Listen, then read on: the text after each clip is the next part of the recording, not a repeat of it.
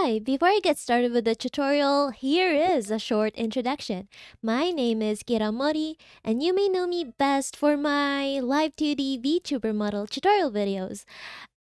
And here I am, the new, updated model. Kira 1.0 no more. Here is the new Kira. Let's get on with the tutorial. Let me introduce my victim. Guest. Let's drag her in here. Let's welcome Balchan. Okay, so Balchan is here to help us understand the mouth rigging stuff.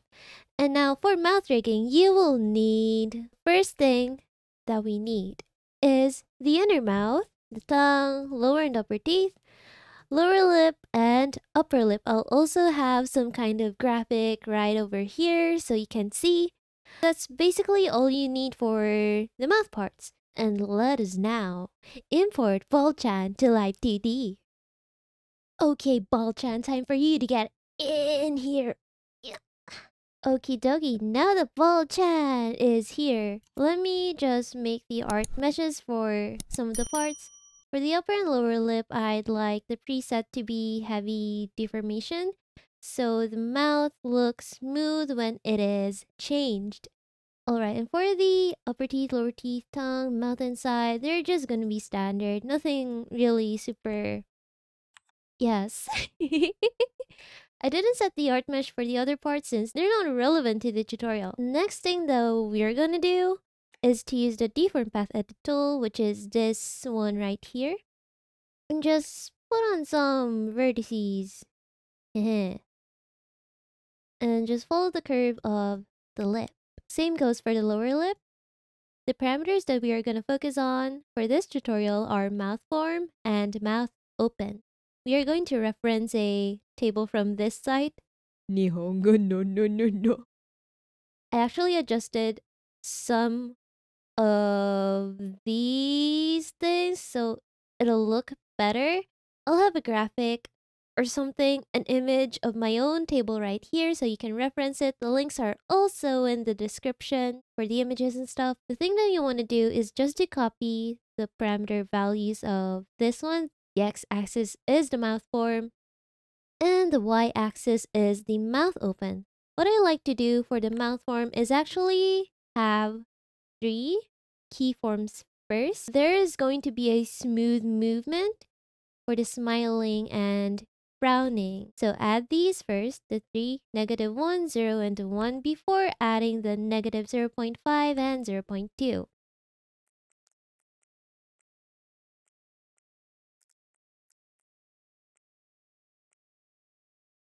Okay, so let's select an object and then go to the other values. Let's go to the -0.5 first. Right click this one and do this. Yes, then 0.2. There we go. Same with the lower lip. Okay, I'll be changing this one first since it's kind of covering the blush. I do advise having separate blush objects and have them over, like at the top of your mouth object, so they don't become like this, like have some weird clipping going on or whatever you call it.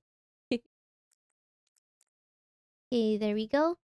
I also advise to clip everything to the inner mouth, like copy this mesh ID and just set them as the clipping ID for the other objects. Should have told that earlier. Haha.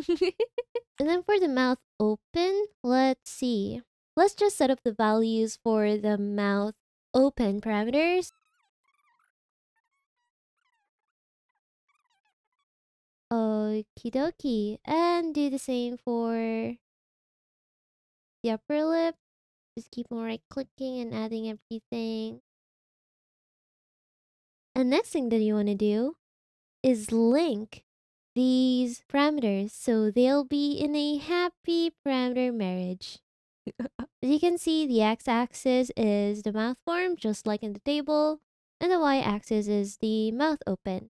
Basically, what you want to do is copy what the mouth looks like in the table. You could also change how the mouth looks depending on your model. Like, test it out, and then make some necessary changes. I'm going to speed up the video since the process is kind of long.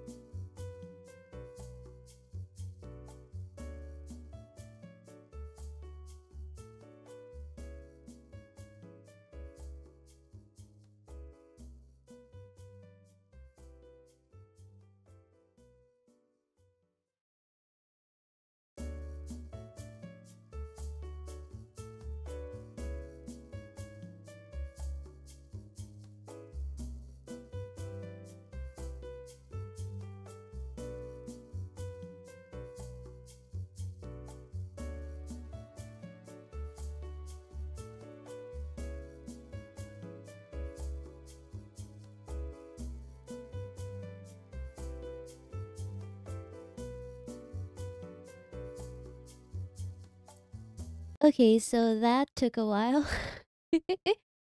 let's see what this looks like in VTube Studio, so I'll be right back.